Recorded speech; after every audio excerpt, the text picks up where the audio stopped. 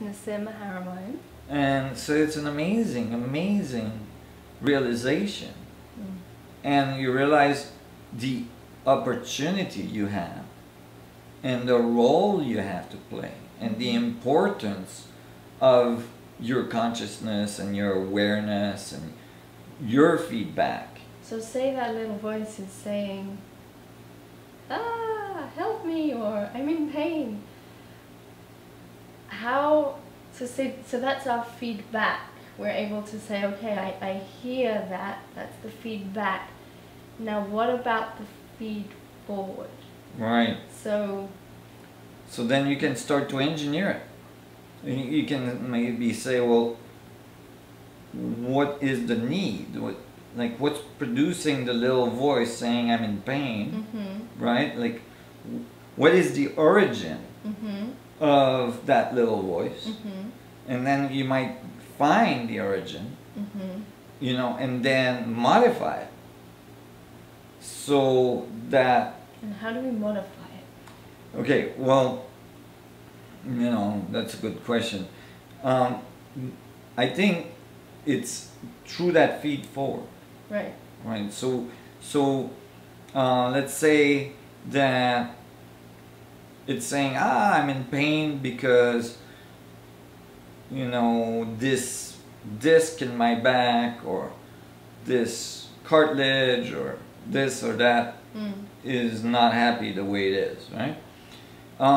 Then you might be able to visualize a happy disc, or a happy cartilage, or a happy joint, a happy liver, you know, and feed forward that information into the vacuum, so that the cellular structure has to now match, right, because it's getting that feedback, right, that's how it should be. Right.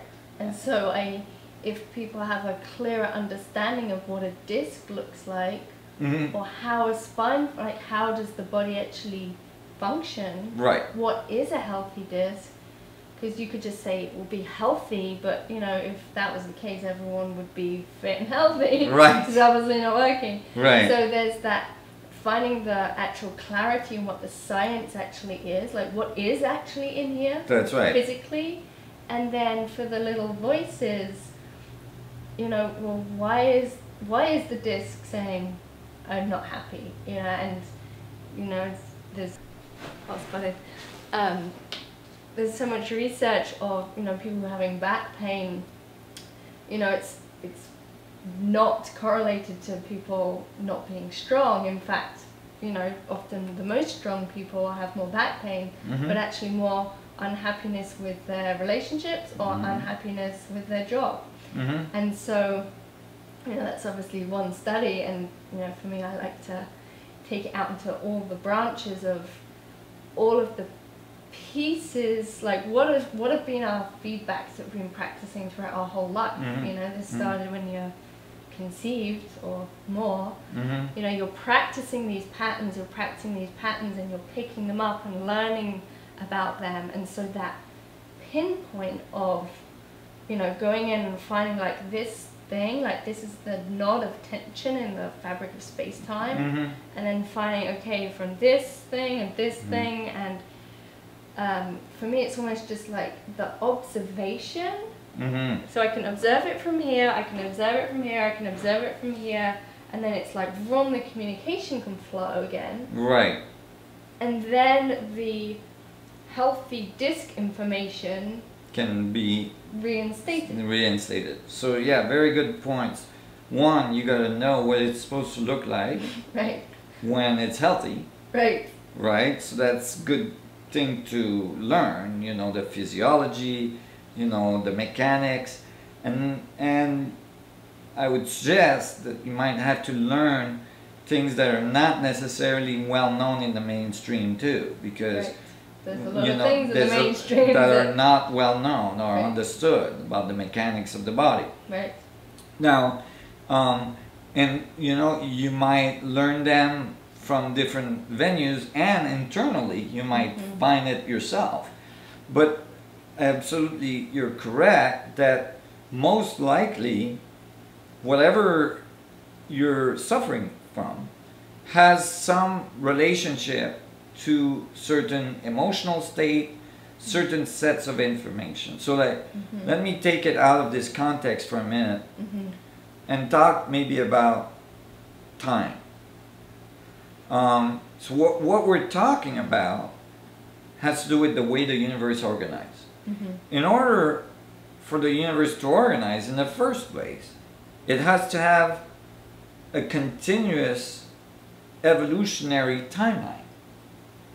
It can't be constantly forgetting what it just learned. Right. So when we say time or timeline or evolution, any of these concepts assumes memory.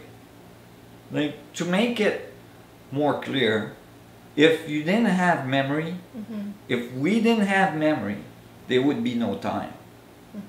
Right? No memory, no time. So if time is, and evolution is a fundamental function of the universe, and it seems to be that way, we can see it on our own planet, the evolution from a monocellular system to the complexity that we see today, then memory must be a fundamental principle of creation, not an epiphenomena of the brain. Right. And actually, you know, when biologists look at the brain and, try to find the source of memory, they can't figure out where it is, right? Right. So memory is most likely not inside the brain. The brain is just tuning in to a set of information that is embedded on the structure of space-time, meaning as you're moving through space, like for instance on the surface of our planet, your little body is moving through space, making a spiral through space, you're imprinting through your biological structure, and we could get into the complexity of the DNA and the microtubule and how that's done, but there's evidence that that's actually happening. That you're actually imprinting information on the structure of space-time, and your timeline is a very specific, determined timeline that nobody else occupies. Right. And so if there is trauma along that timeline, that information is still there in the structure of the vacuum. And wherever you are now, you still have access through that timeline to that information. And by changing your observation point on that information, you can change the geometry of this information in space-time, which will have repercussions forward to your present time and repercussions backward to all your ancestry. Right. And that's why I believe that we're discovering now the phenomenon of epigenetics. That is, that genetics don't just stay the same, Right. but they change depending on your state of emotion, consciousness, and so on. So if we as humans remain in this state of dis-ease, let's say, we have our pains, we have these emotional ties within the structure of space, and within our physical body we're experiencing it as pain and tension, and mentally, as the perspectives and the distortions that are challenging us. And then we have access to infinite energy, which is in the structure of space-time. That, with the new technology, how that is now becoming possible. What would happen if these two things met? Do you feel it would be safe, or do you feel that it's important, kind of part of our in order for us to be able to harness that energy, that power, for us to actually have seen that and become a master of that feedback loop and the self-healing, so that we're not putting infinite energy into a discombobulated structure, which would blow it apart. I mean, if someone has shoulder tension and you like tell them to lift a load of weight, like it's going to make it worse. Right. Right. It definitely, I think the universe is in some ways, because it's a feedback, is kind of a fail-safe system in which a system that's very discombobulated, or chaotic, or disharmonious. Yeah. And because there's some confusion about the word chaos, so I'd rather not use it. I think as such a system typically is eliminated by nature. You see it in nature, and it doesn't maintain systems that don't function well, that don't harmonize well for very long. It might sustain them for a while in the hope that that system kind of lines up with the rest, and then if it doesn't, it gets rid of it.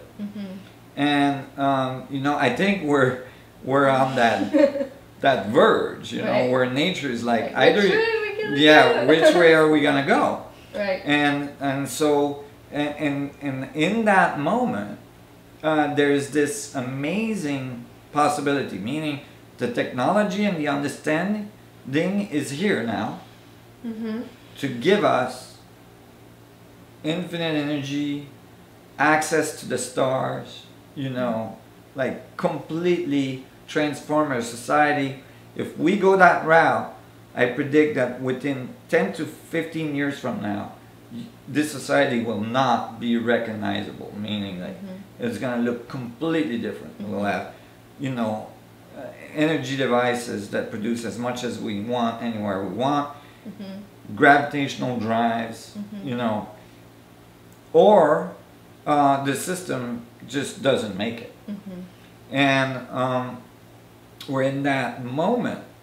And like you said, it cannot, like that choice can only be made towards this incredible possibility if the level of consciousness is there. Like the fact that these technologies are actually emerging now is a direct consequences of the consciousness rising to be able to meet that.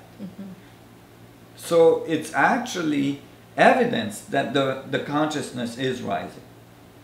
And because even to have the belief enough that this is possible, and for the support of society, financial and time-wise and all this, that people are actually spending time and resources to develop these devices and all this, can only come if there's enough beliefs and understanding that this is possible for it to actually emerge. Otherwise, it might emerge in some, garage over there, in the middle of Africa, in this village over there, but it never makes it. And that society just self-destruct before it can emerge. So this is that very fine line that we're writing right now. So every single individual that becomes a vacuum engineer, that transform themselves and that starts to influence the vacuum at a larger, more powerful capacity, is making a huge difference. Huge difference. Whether they're housewives or like president of countries, they're making a huge difference. And and it's critical at this time. It's critical. Every single person that pops their consciousness to that higher level of perspective, of understanding, of connectivity, is like a little light that's adding up to all the other lights that are coming on right now. And it's like the dimmer is being turned on. And it's a race between that and the total destruction of our society. So it's critical. Yeah. And you might experience it in your own body, you know. I find people are very much challenged. People with great level of consciousness that have been on the path and that are aware and all this are being challenged right now in their own body and, you know, their consciousness, whatever, because the whole morphogenic field is being challenged. So anything that doesn't belong is gonna have to go. Yeah. So it's a very, very critical moment. So if there's anything you wanna, what would be the message for us to leave people with? I think that their participation is important, that, you know, they might feel sometimes discouraged, like that they, you know, they're like a little, you know, teeny thing and isolated, that they don't have an influence, that they can't change the world, that, you know, they can't change themselves. You know, that's just not the case. Right. They are connected. They are part of an incredible universal structure, an incredible net that connects everything. And, you know, their consciousness and their influence on the whole is critical. And, you know, and the universe is solely on their side. Right. You know, it's solely like cheering them on, you know, giving them everything it can. Yes. To give them the tool to get the job done. Yes.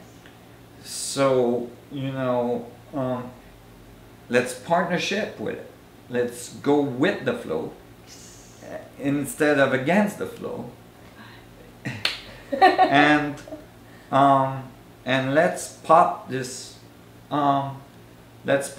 evolution to the next level, and, you know, bring our society to a level of harmonious relationship with the universe, with ourselves, with each other, that probably has never been seen.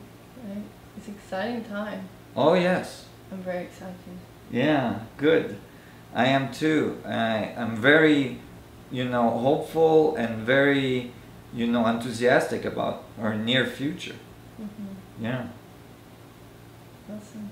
Thank you so much. Thank you. I could keep talking for infinite, but I think this is good. So thank you, and yeah, meditate on that. We'll see you out there in the vacuum. We'll see you in the vacuum.